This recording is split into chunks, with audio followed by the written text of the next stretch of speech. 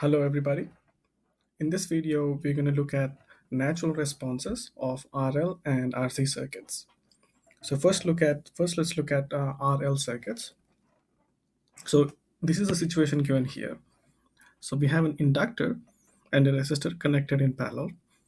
Okay, and the current from bottom to top in the inductor is IL of t.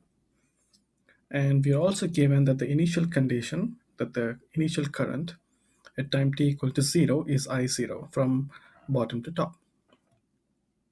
Okay, so now our task is to find, okay, so this is the initial condition, and if the circuit is left by itself, how will the current change, right? So we want the current through the inductor as a function of time. That is what we are after. So let's start the derivation here. So the first thing I want to do is write a KVL equation around that loop. Okay, so I'm going to start here, come back here, go clockwise, and I'm going to add up all the voltage drops and set that equal to 0. Okay, so the voltage drop as I go up here is L times the derivative of the current. Okay, so the voltage drop is in the direction of the current, so that's why I have a positive sign here. Okay, so that's the voltage drop across the inductor, plus the voltage drop in the resistor from top to bottom is IL times R, IL of t times R, and that is equal to 0.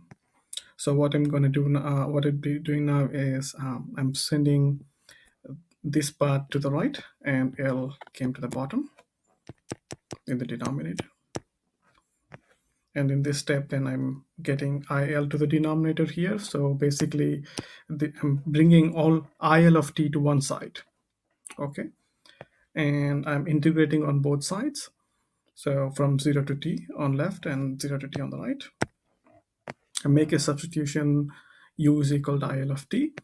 Then that means the du will be the derivative of IL of t times dt. Okay. So if I substitute that, notice that here this is du and this is u. So the integrand will just become du over u. So that's what I have here. Integrand becomes du over u. And since I made this substitution, the limits originally from 0 to t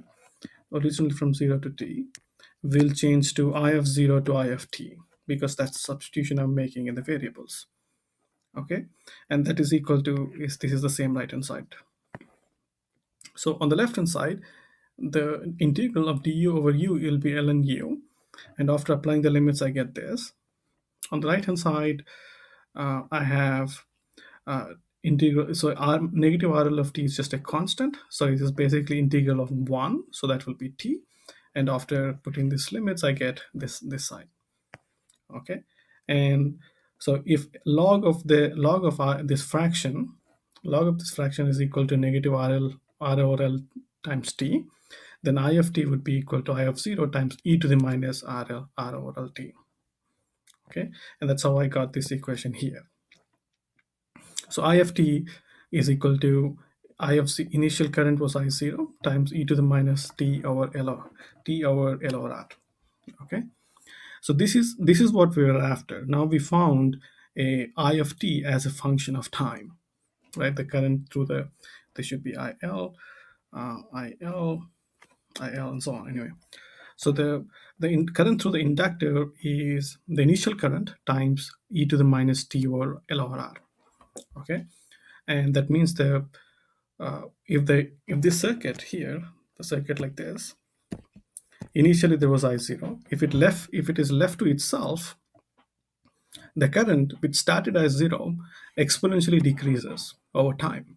Okay, so initially there will be a current I0 flowing through the resistor, and that current will drop off exponentially, and so it's a very fast drop off, right? And L over R has a unit of seconds, and therefore L over R is called the time constant of the circuit.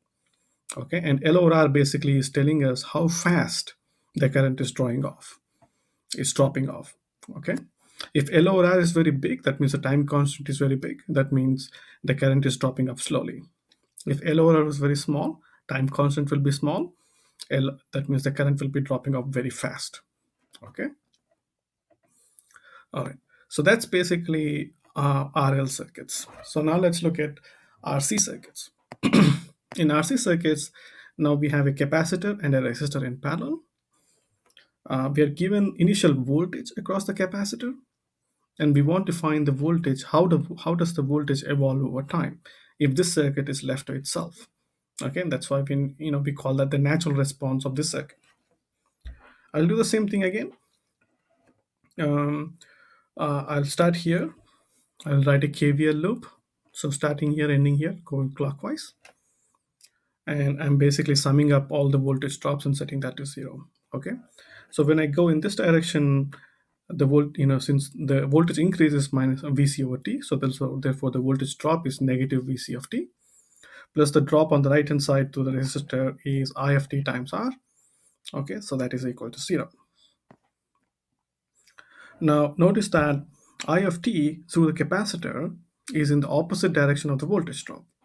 Therefore, I of T would be negative. I of T would be negative C times the derivative of the voltage times R equal to 0. Again, I'm doing some manipulation here. I'm taking this to the right hand side. And over here, then I'm getting that to the denominator, and this goes to the denominator over there. So basically, all this manipulation is to bring all the voltage VC of T to one side. Okay, so then therefore, I can basically subtract the variables on both sides and integrate. Okay, so and then I integrate from 0 to T on both sides and make a similar substitution as RL circuits, where this time I make a substitution as U equal to VC of T. This means du will be equal to the derivative of VC of T times dt. Okay, so this whole thing here is du, and this is u. Okay, so I'm making the substitution here. Note that I'm also changing the limits accordingly. And on the right hand side, I have the same integral. Again, du over u is ln, and applying the limits is equal to negative T over RC. And this means VC of T would be my initial voltage times e to the minus T over RC. So again, if I'm taking this circuit here, R, and there was initial voltage V0, what this says is that voltage drops off exponentially. Again, RC will have a unit of seconds. Again, I would encourage you guys to verify that.